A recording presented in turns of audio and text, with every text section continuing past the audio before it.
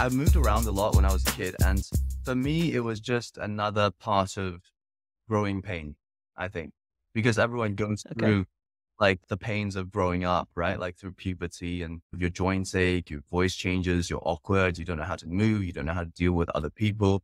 Like, I went through all of that, but just in a different Mhm. respect. When you said I globe trotted, I felt more like I was being tossed around because when you're a kid, you don't really have choice. And I think that's really Right. important because that perspective changes the whole experience. If you're being forced to do something, if someone has exiled you to another place, which is what I felt like when I was a kid, leaving my family and my parents to, well, first of all, leaving my very close immediate family in China to go to Hong Kong with my mom, then to be off in Australia alone. It wasn't out of my volition. It wasn't my choice to do that. I wasn't like an 8-year-old kid going, oh, I'm going backpacking and to learn another culture and in the great land down under. So it was painful.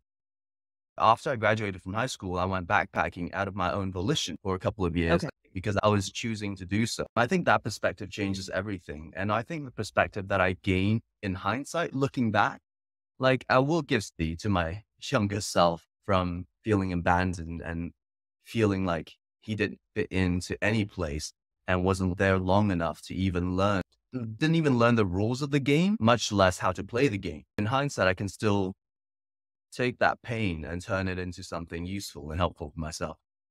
I'll always remember that's life changing to me is What's that that? I had this wonderful teacher. She's just the kind of person that exudes so much love and care for her students. And she's a really caring person. I think this is the right reason to become a teacher. If you know that every kid is just like a broken little basket trying to blossom, just there to take care of them and curate them and give them support. Because she would see me fight every single day. And once the principal had requested my mom to come in, and I was like, oh no, I can face like 10 bullies and I have to fight them Mhm. all. And I'd be like, But fine. you're gonna I'm shit your pants if it's your mother. the moment they say that we're gonna bring your mom in for a talk, I'm like, oh no. So my mom came in.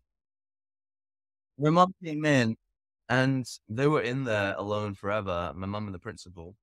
And then I was staying with Miss Watkins, just like shaking my booties, like you just said, shitting my pants. And then my mom comes around, stands at the homeroom's door.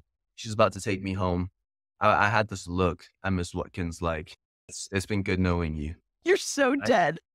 Ms. Watkins, actually, before my mom walked away with me, she took my mom aside and she was like, you know, I see Ludi fight every single day. I see him fight every single day. That's true. But I only see him fight for what he thinks is right. And I really teared up at that moment. It still affects me a lot when I think about it, that someone would stand up for you, especially when the people that are closest to you, especially when, say, the Chinese kid who was fighting me, anyone was on my side in this room, it should be you. It wasn't, and that felt like a betrayal. And when I'm fighting these things every single day, these people, these bullies, these people every single day, and the person that you expect to be on your side, hopefully, are your parents just helping you lick your wound or giving you the space and telling you it's going to be all right. But no, you know that at home you're going to get a rougher beating than you will Right. get in school with the bullies. That hurts the most. But at the Yeah. unlikeliest instance, when someone actually stands up for you, those instances and those words will carry a lifetime.